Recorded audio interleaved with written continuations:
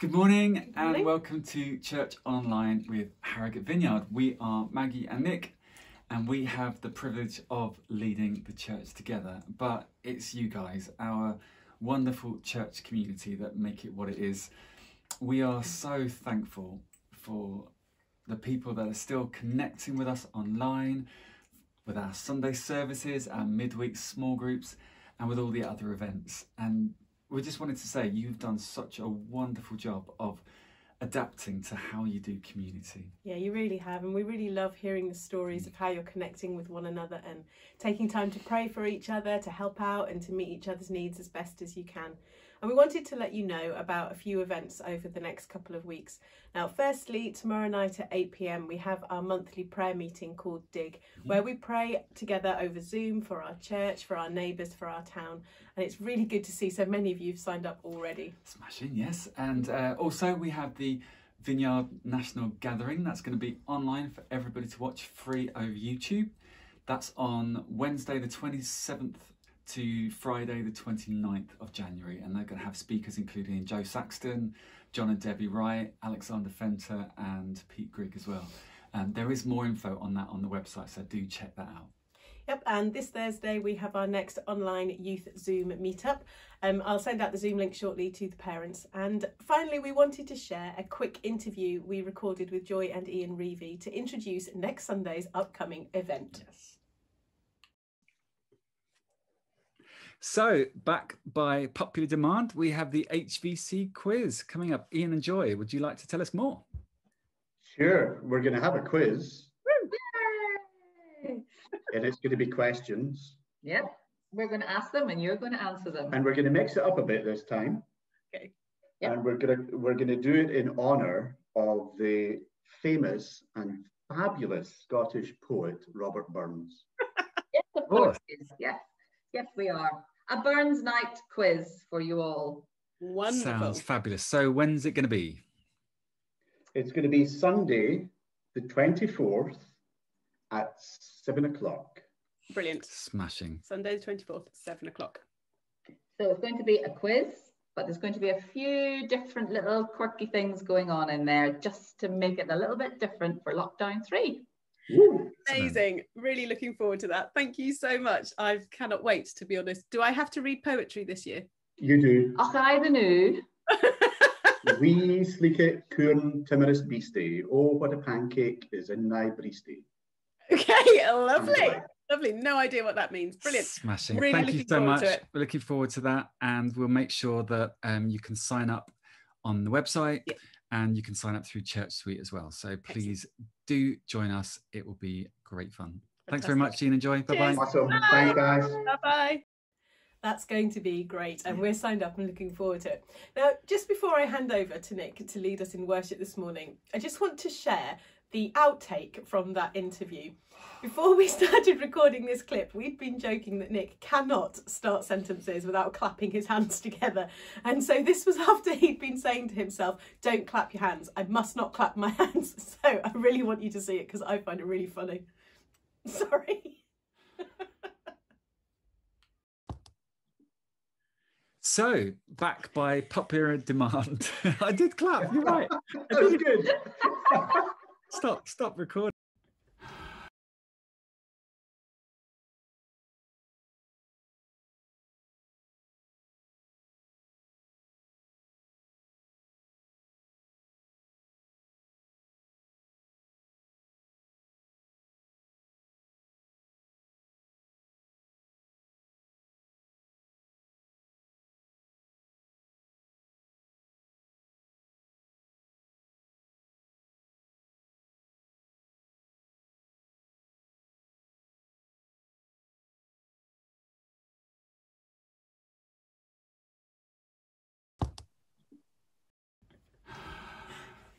Oh, thank you, Maggie. Always happy to look foolish for your entertainment. Do you know, I'm going to have to sit on my hands from now on whenever we're actually doing any recording at all. I think so. Well, I think that's a suitably holy moment to head into worship from there. Thank you very much. Oh, my pleasure. Okay, so we would love you to join us this morning as we sing 3 simple songs to express our praise, our trust and our surrender to the Most High God. So let's pray. Come, Holy Spirit, let your presence draw near to each one of us as we come with honest and with open hearts before you. Draw near to us in Jesus' name. Amen. Amen.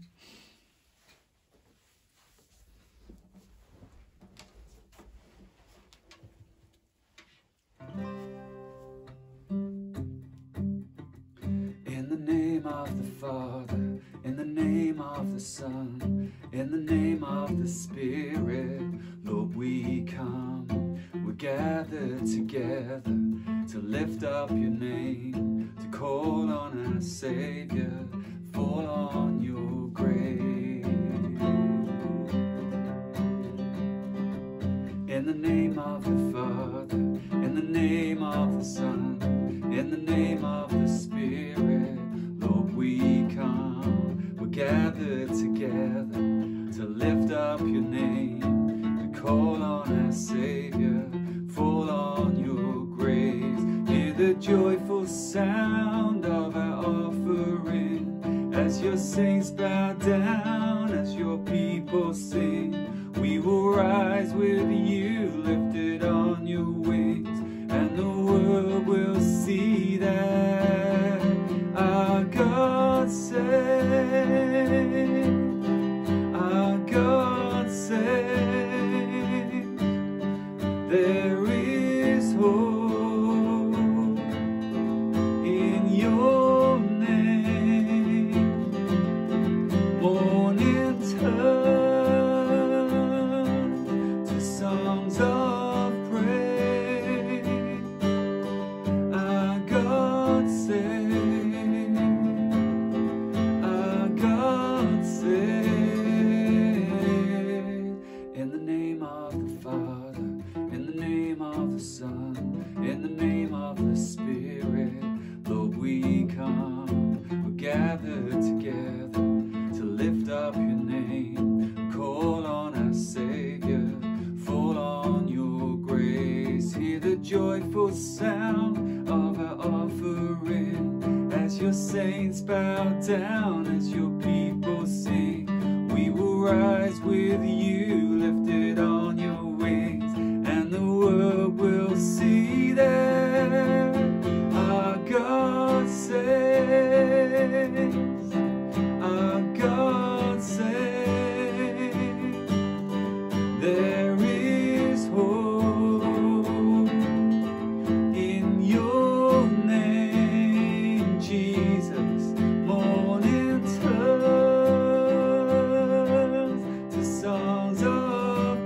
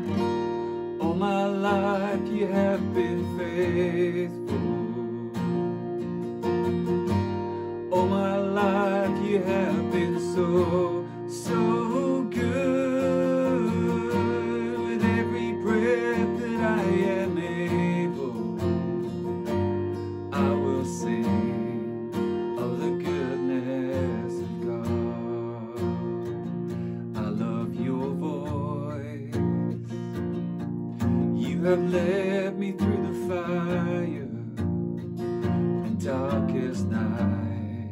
You are close like no other. I've known you as a father, I've known you as a friend, and I have lived in the goodness of God. All my life you have been faithful. All my life you have been so, so good. With every breath that I am able, I will sing of the goodness of God. Oh, all my life you have been faithful.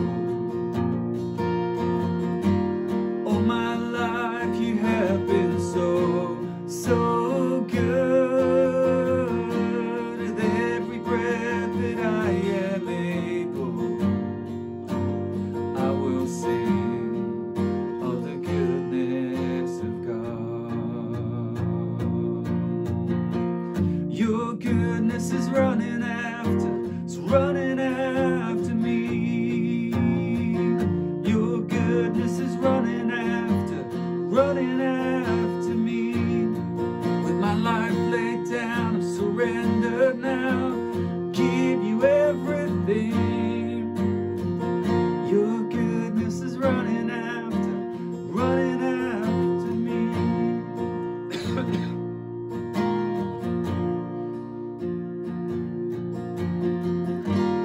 All my life you have been faithful.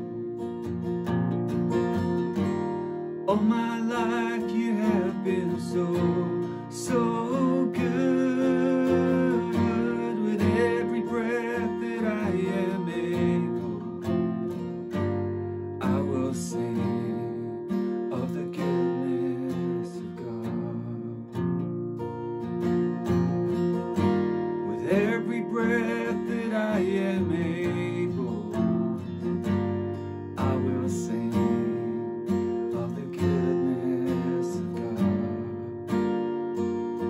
I will sing of the goodness of God.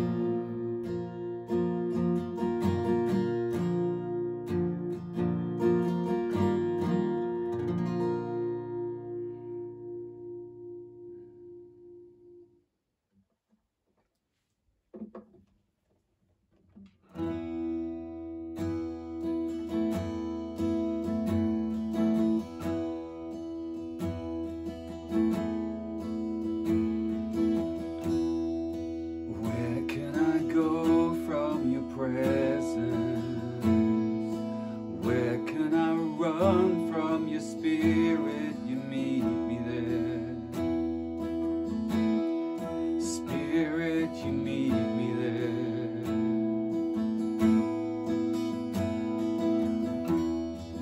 Where can I go from your presence? Where can I hide from your spirit? You find me there. Spirit, you find me there.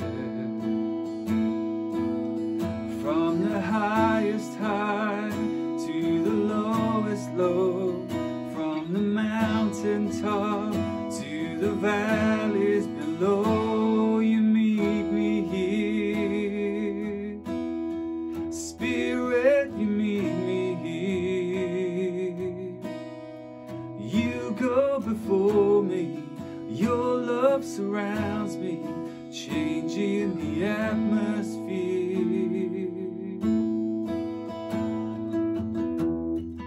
Where can I go from your presence?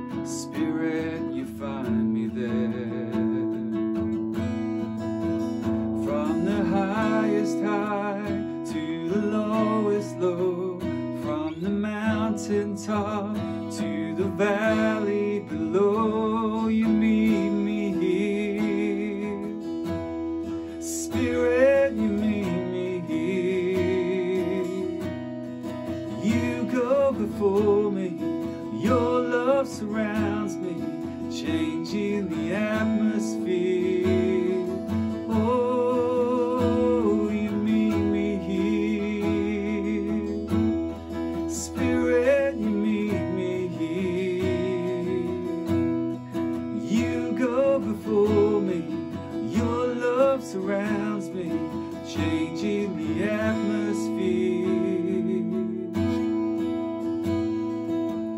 You don't give up, even when I do. You don't walk out when I threaten to. You are steady when I can't be still. Your love finds me, and it always will. You don't give up, even when I do. You don't walk out when I threaten to. You are steady when I can't be still.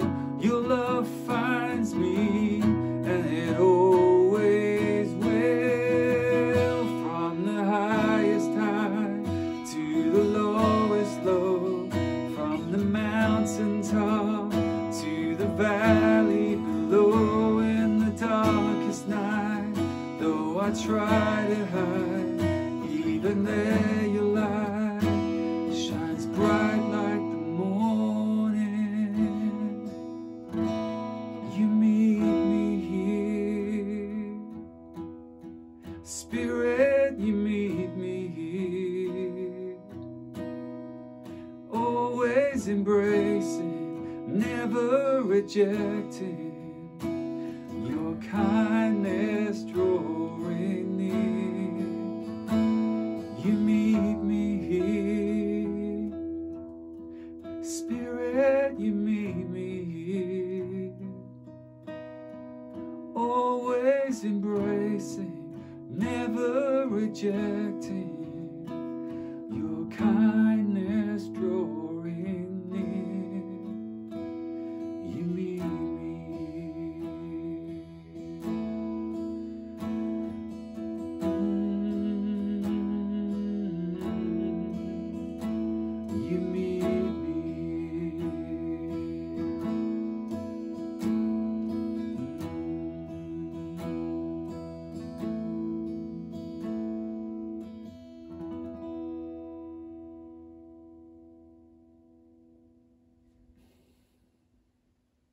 Amen.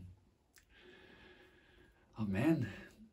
Thank you for worshipping with us this morning. Now we're going to pass over to Steve Stapp, who is going to be preaching on the next instalment of our journey through the letter of James. Over to you, Steve.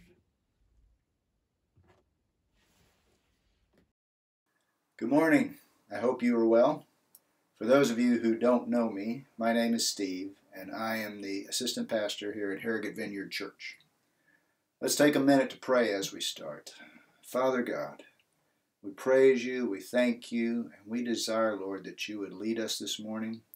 We desire, Lord, that you would express your words for us to hear, and that you would enable us, God, to have eyes to see and ears to hear and a heart to understand what you're saying to us, a heart to obey you, to be followers of Jesus, true disciples.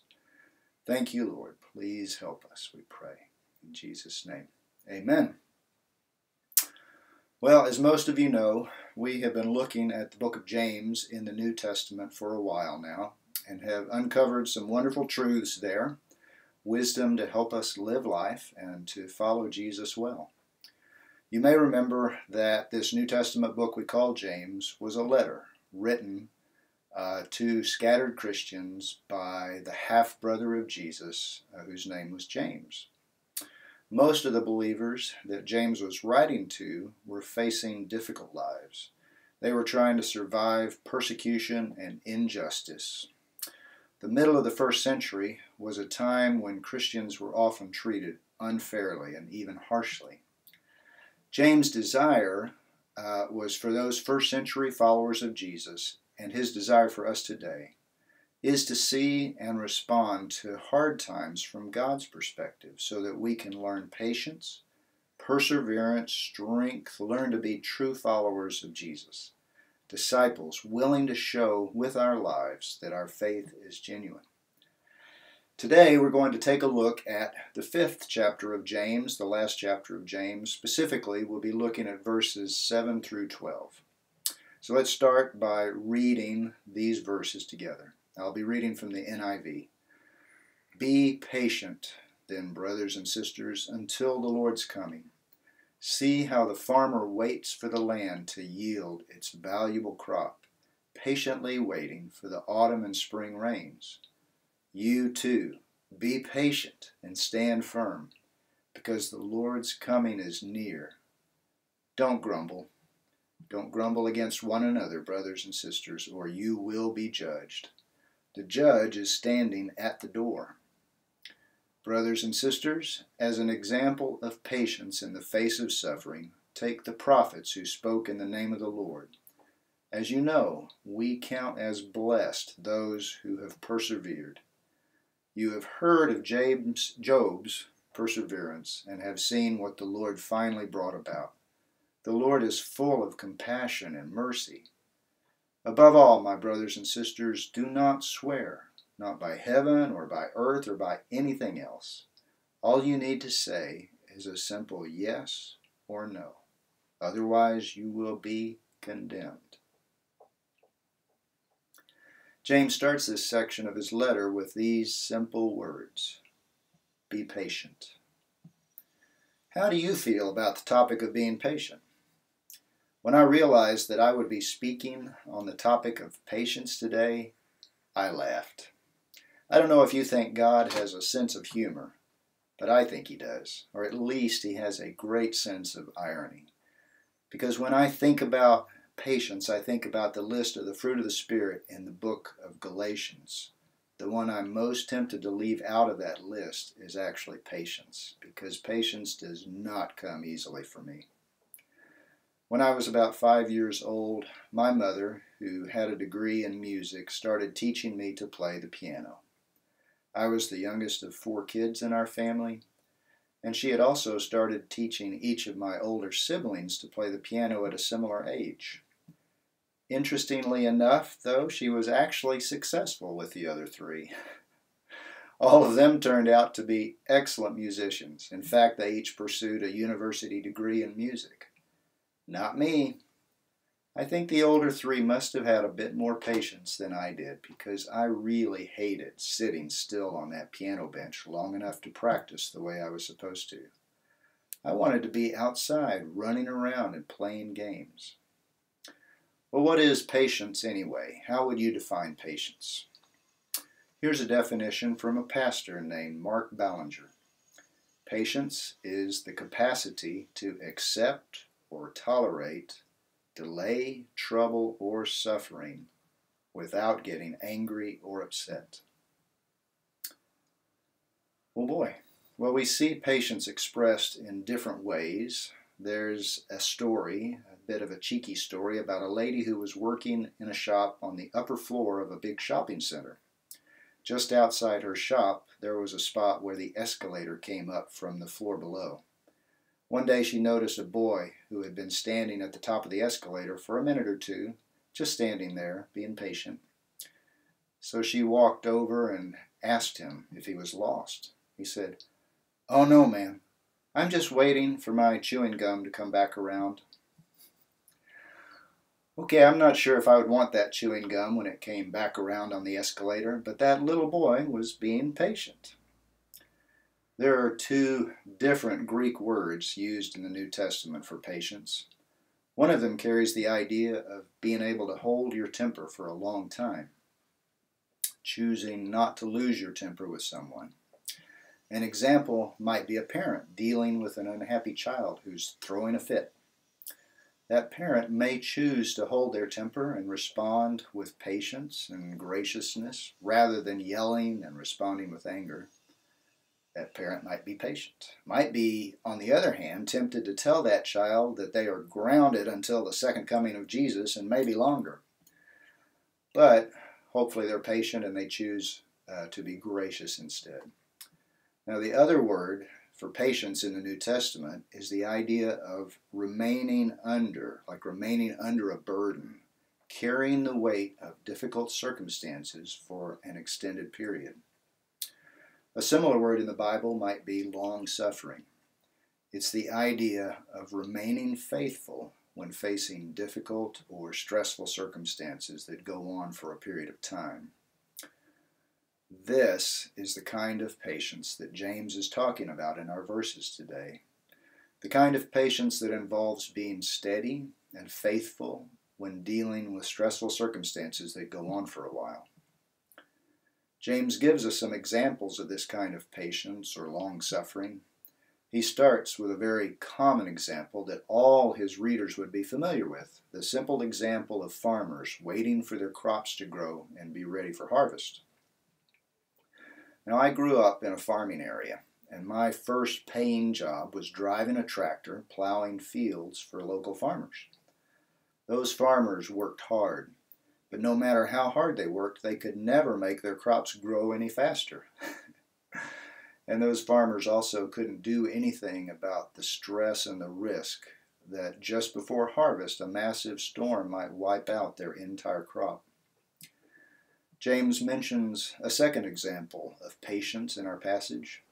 He points to the prophets from the Old Testament who were often ridiculed and persecuted when they delivered messages that God gave them.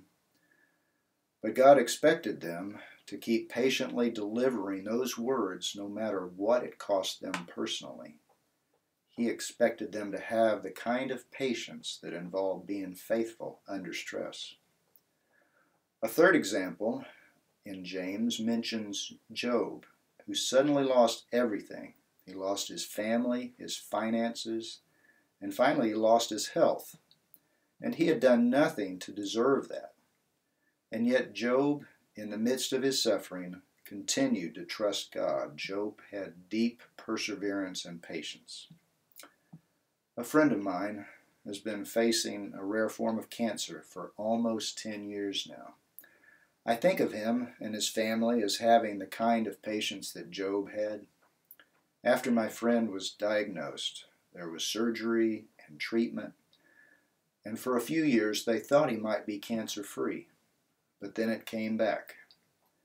Over the last 5 years, he's been involved in various different medical trials and experimental treatment programs. Some of them seem to help for a while, but none have offered a permanent solution. And in addition to the cancer itself, there have been awful side effects at times, plus very difficult financial challenges. His family has been tremendous in supporting him and caring for him, but they are all worn out. And the doctors are no longer offering any hope that he can be cured. My friend and his family have shown patience and strength and faithfulness in the way they have steadily endured and carried this burden of cancer. The kind of patience expressed in that family's attitude and actions can be captured in this question. When stressful times come our way, after we've done what we can do, are we willing to patiently wait on God, to accept our circumstances, and still trust God? God does not promise to rescue us out of every circumstance we face in this life. Will we continue to trust Him and be faithful and patient? I've heard my wonderful wife describe a similar question that has been a battle for her at times over the years since our son died. Will I still trust God and believe that He is good? Every time you set 3 places at the table instead of 4. Every time you get in the car and it seems like someone's missing, you ask that question, is God good? Will I trust Him? That core question, will I trust God? Will I be faithful and patiently wait on Him when I face stressful circumstances?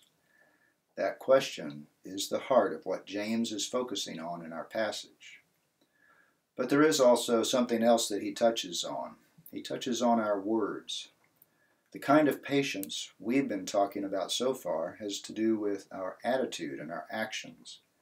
But James also talks about expressing our patience in our words. In verse 9, James tells us not to grumble. In verse 12, he says not to swear an oath, but rather to stick with a simple yes or no. This way we can express our patient faith in God not only in our actions but in our words as well. James calls us to be patient, to be faithful, to trust God patiently in our attitudes, our actions, and our words. But what does that kind of patience and trust look like in the context of our lives today in January of 2021, after almost a year of global pandemic? Well, if God does not rescue me or my loved ones from COVID-19, will I still trust Him? If God does not rescue my business, my career, my education, will I still trust Him? Job gave us his answer to this question of patiently trusting God in the midst of suffering. In Job 13, verse 15, Job said, "Though he slay me, yet will I trust him. Though he slay me, yet will I trust him." This past year has been a difficult time for many, and we don't know what the future holds. We have no guarantees. So this is a pertinent time, an important time for each of us to ask this question. If things don't go the way I want them to, will I still patiently trust God? Will I still say that God is good? Or will I scream at God in anger, accuse Him of being unfair, accuse Him of being unjust? Those questions of patiently trusting God are very similar to the questions faced by James' readers. Many of them faced hardship in their finances, their careers, their businesses, their relationships. But James reminded them in verse 11 that the Lord is full of compassion and mercy. We do not follow and trust in and patiently wait on a God who is mean or harsh or uncaring. No. We follow and trust in and patiently wait for a God who is full of compassion and mercy, a God who loves us deeply. The Apostle John said in 1 John 3:1, "See how very, very much our Father loves us, for He calls us His children, and that is what we are." James didn't promise his readers a quick fix, and he does not promise us a quick fix today. Instead, he simply said, be patient and trust God. God will do what's right, in God's way, in God's time. So that's my encouragement to you today. You have a Father in heaven who loves you deeply. Be patient and trust Him. God is full of compassion and mercy. He will do what's right in His way, in His time. So be patient.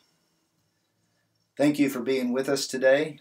May you be blessed and encouraged, and may the Lord help both you and me to be patient.